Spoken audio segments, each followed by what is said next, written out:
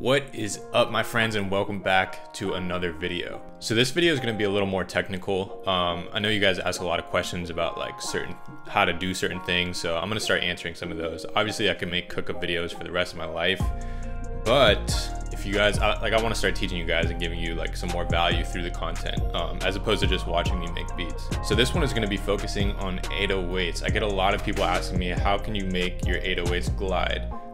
So it's going to be a pretty quick tutorial. It's actually a really simple concept, so it shouldn't take you that long to figure it out. But once you do, you put that sauce on your beats. So without further ado, let's get into this project. All right, so we're in one of my projects that I was working on. I'm actually going to show you guys two ways. The first one I'll show you is with the EXS24 Sampler, since that's probably more relevant to Logic users. And then I will show you in Kontakt how to get the glide. All right, so I'll show you the loop that we've got going on. Focus on this note right here, because that's the one that I've got the glide on. And then I'll like change the loop so we can like really target that area. But so yeah, listen for the glide at this note here.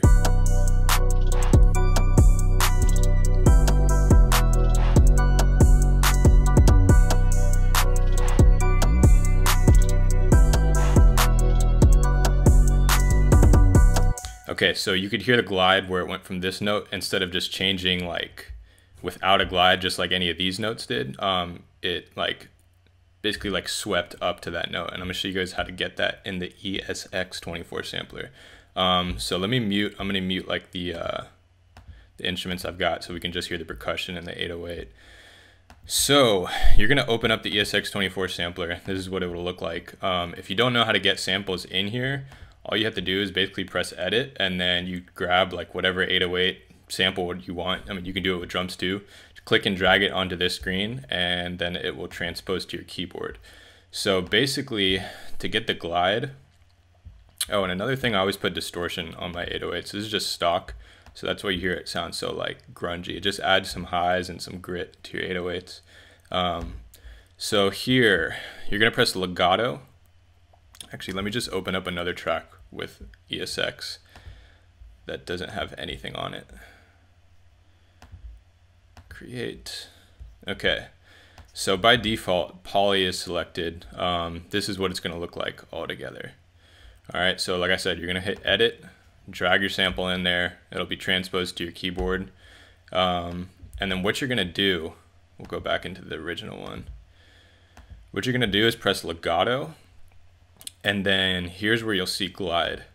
And according to like how fast you want the glide to happen, usually you'll adjust it according to the BPM of the track. This is what you're gonna mess with. So let's single out where that glide is. Remember, we've got it right here. So this is where we're gonna be looping right now. Zoom in on here for you guys. So let's just hear that.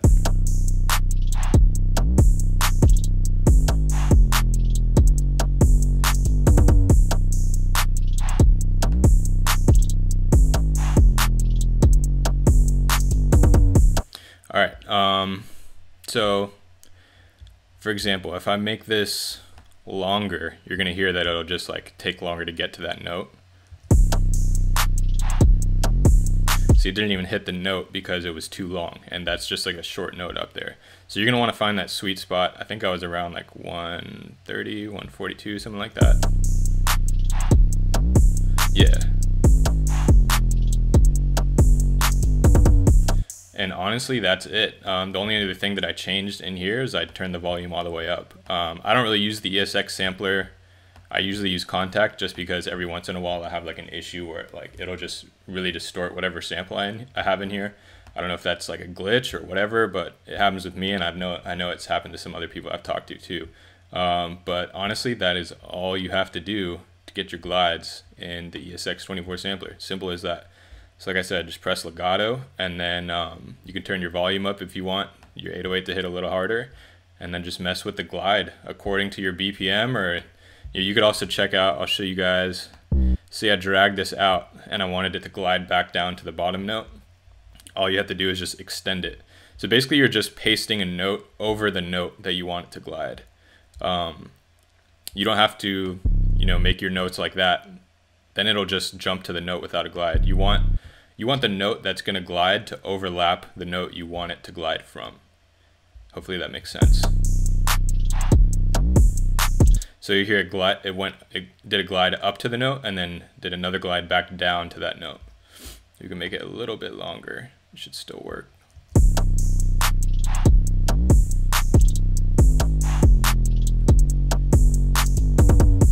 So it's as simple as that, my friends. Like I said, it's a simple concept that can add some sauce to your beats. So that's it for the EXS24.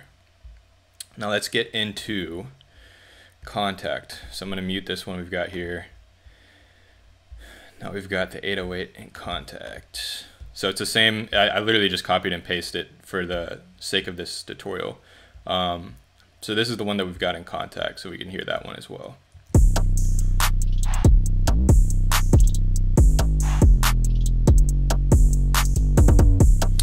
I personally think that the glides in Kontakt sound better than the EXS24. I think it's a little more like dramatic and clear, but that just could be me. So let's get into Kontakt. All right, so when you open Kontakt, this is what you're gonna see, just this. So what you're gonna wanna hit is this little wrench over here. You won't see that at first. This is what you will see right when you open this. So what you're gonna do is press Script Editor, and then you're gonna go over to Presets. Go to Factory, down to Performance, and you're gonna click Unisono Portamento. That's what's gonna give you the glide. So next you're gonna go over to here where it says Mode, and drag that all the way up until it goes to Auto. And then Time, this knob here is the same exact thing as the glide knob was in the ESX. This is what's gonna either make your glide shorter or longer. So for mine, the BPM that I've got, I found that I think about 35 or so is what I want. Guess I can't make that smaller, but let's hear it with it at 35.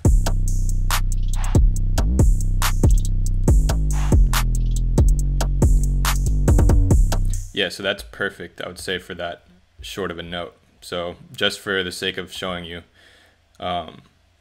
if I raise it, it's going to take longer to get to the note. It probably won't even get to it because it's just too long for that, but you'll hear that it's a slower glide the higher you go. See, it didn't even glide to it. Let me just drag this out and see if it'll do it. See, it just doesn't get to it because it's too short of a note. But anyways, my point is, this is the time that it takes to hit that glide, hit the note that you're gliding to.